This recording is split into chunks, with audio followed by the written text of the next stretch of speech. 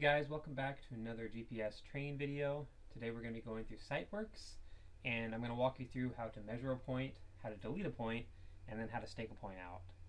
Okay, first thing is we're going to do this top left menu on the top left of your screen, those three lines. We're going to hit that, and then we're going to hit Project Setup, and then we're going to hit Change Project. So what we're doing is we're going to make sure we're in the right work order, because remember, whatever we do happens in a work order, and that information's saved in that work order.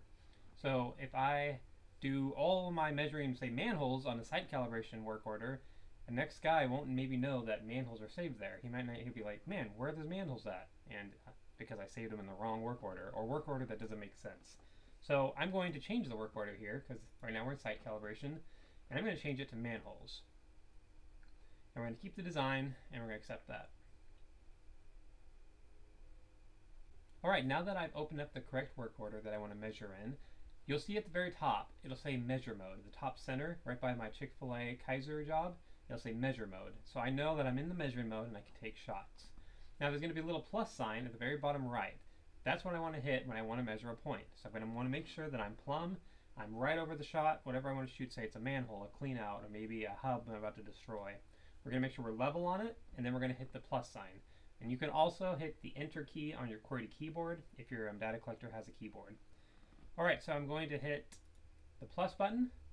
Here it's going to ask for what point name do you want. Here I'm going to call it manhole 2. It also has a point code. You can add this if you want to differentiate between, say, a manhole 2 and a clean out, or manhole 2 and for whatever reason, typically we don't use point codes. And then your point type, I'm going to leave that as surface, and then show every time yes. All that means is every time I hit the plus, it's going to pop this menu up and give me the option to rename them. If you don't want this to happen every time, the system does have a cool feature where it will automatically add a number chronologically to your name. So say if I just said, I do not want to show this every time, and then I hit accept, every time I hit the plus button, it would just go manhole 3, manhole 4, manhole 5 automatically, but it wouldn't give me the option to rename it. There's a way to go back and change it, but typically I just leave this, say, show me this option every time in case I want to name it something weird. Alright, so we're going to accept that. You're going to hear a sound. It's going to go boop, or some sort of sound if your volume's up, and that lets you know you took a shot. Another way to know is if you took a shot is you're going to want to zoom up a little closer. So I'm going to hit this plus button, and I'm going to hit the find me icon. That's going to be the very top square with a dot in the center. That just means find center on me. And so we're going to zoom up close enough, and as you can see, I have a manhole 2 shot, and it gives me the true elevation of 155,943.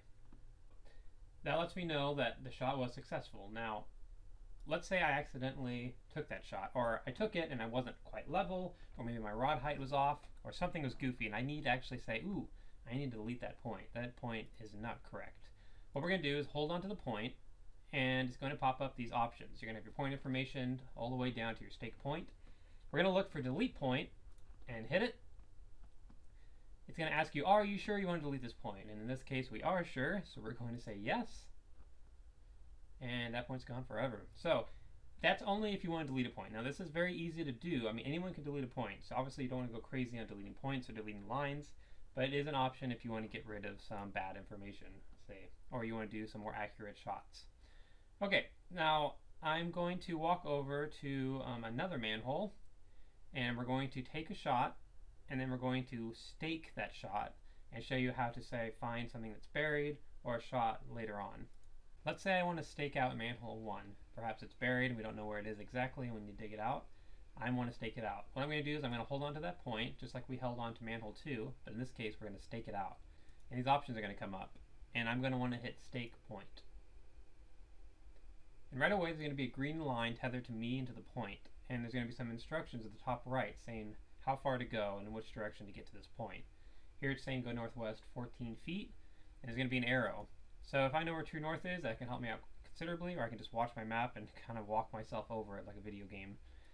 Once you get close to it, that arrow will turn into like crosshairs, as you can see, and it's saying, okay, you're fairly close, and they're going to get you zeroed in on that point. So I'm going to get right on top of this guy and leveled out.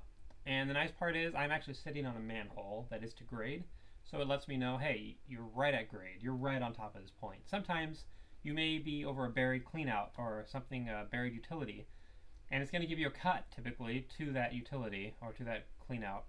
And so you can actually record that information down for an operator. Say it says like a cut of 2.5 feet. You could paint it out, and it can be very helpful for an operator to find it, or just perhaps for you to dig it out and find this point. Now say you want to get back into the measure mode. You're done staking out and you want to get out of this mode, because that stake mode at the very top is letting you know what mode you're in.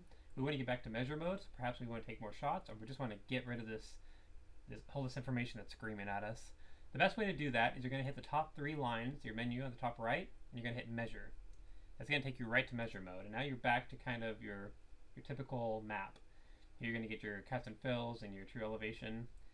This is going to be your best mode, I'd say, for just using the rover and walking around, but in order to switch back to stake mode, you can highlight a point and go to stake mode, or you can use the menu option as I just showed you.